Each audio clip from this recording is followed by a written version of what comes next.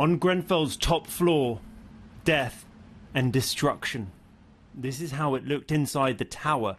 Intense heat from the fire, reducing everything to ashes and dust.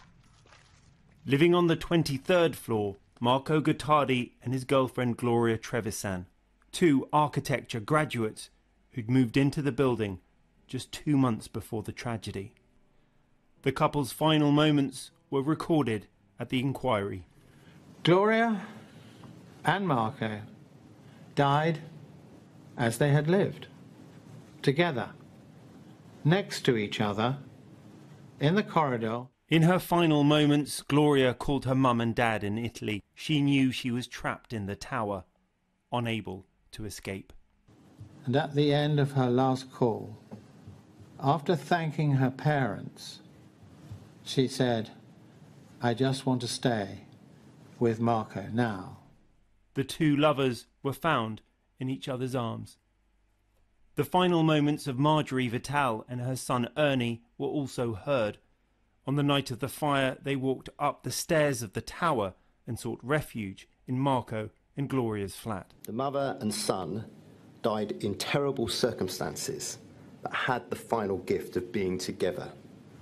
They were also given shelter in the home of Gloria and Marco, who did not know them, but showed them kindness until the end. That is a theme that runs through the tragic events of floor 23. I swear by Almighty God. Forensic archaeologist Dr. Carl Harrison also gave evidence. He was in charge of identifying the remains of the 72 people who died in the fire. He admitted some ashes had to be swept aside, as seen in this photo, to make way for structural supports inside the tower, because the building was deemed unsafe. But the displaced ashes made identification of the bodies harder. In this particular instance, were there to have been a highly fragmented body directly where that shoring needed to be put, our ability to reconstruct where that body is, other than to say it's within that sector, would be hampered.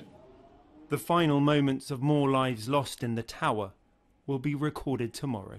Rex Martel, ITV News, at the Grenfell Inquiry.